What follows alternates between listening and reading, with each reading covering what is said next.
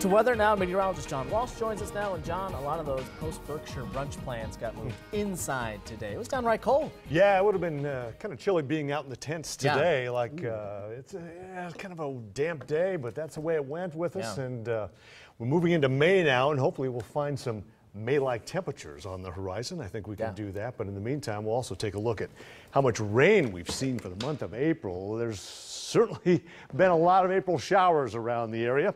First threat tracker, we're keeping it in the green, and that's a good sign. That's an indication that perhaps no more rain, at least for a while. We'll take a bit of a break for the rainfall and just some warmer temperatures headed our way heading into Wednesday. Here's a look at the rain for the month of April now that we're starting a new month, and boy, we have had some surpluses. We've more than made up our rainfall, anywhere between an inch and 66 to 3 67/100 inches rainfall in the coffers. That's on the positive side of things. Omaha picked up 5 40/100, so for the month, nearly 7 inches up around Tekamah. 6.5 inches at Fremont, not quite as much in the Lincoln, and then you get into southern sections of the state down to about close to 4 inches in Beatrice. But even in southwest Iowa, they've had a good amount of rainfall. So now we'll dry out for a little bit. How about that? That'll be nice for a while. I think we're done with the rain, and as we take a look at the radar, it would appear that's the case tonight.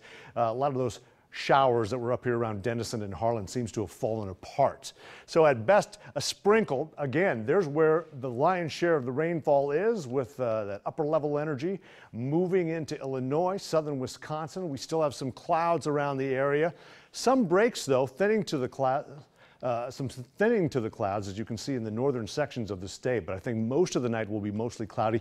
We may see some patchy fog as we head toward the morning hours. Oh, on the horizon, maybe a break down there, but you see the overcast skies, 49 degrees the present temperature with the north wind at 17.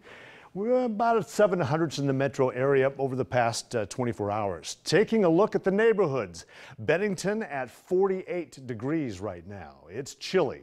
Most locations in the mid and upper 40s, 47 at Elmwood Park, 48 degrees at Brentwood, 47 at Woodland Creek, and Blue Ridge at 47 degrees as well.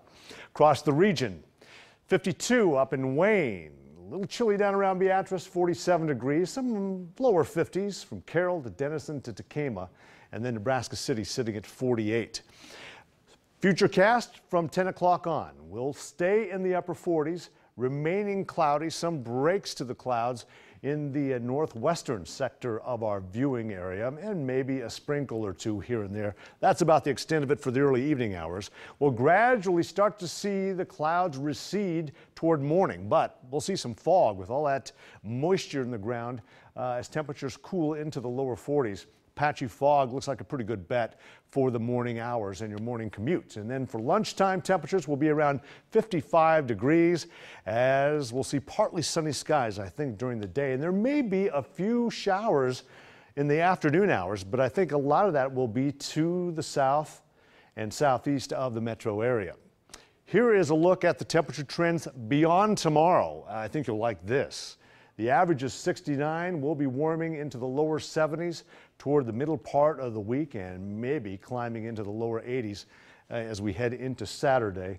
Just a bit cooler on Sunday. That's when our next chance for precipitation is. For tonight, 43 degrees for the overnight low, mostly cloudy, evening sprinkle, and then some fog late tonight. For tomorrow, morning fog to start out, otherwise partly sunny skies. 62 will be the high, as we'll see some very light north winds, probably not much more than 5 miles an hour. Here's a look at your 7-day forecast heading into Tuesday. We'll climb to near 70 degrees, upper 60s on Wednesday.